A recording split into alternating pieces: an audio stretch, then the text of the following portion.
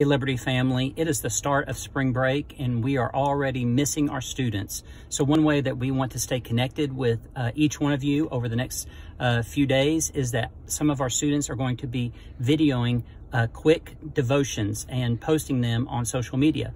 So if you're a student and you want to submit a devotion, then just like, share, and send us a message. And so we hope that you enjoy these devotions coming up. Have a great time, restful spring break, and we'll talk to you soon.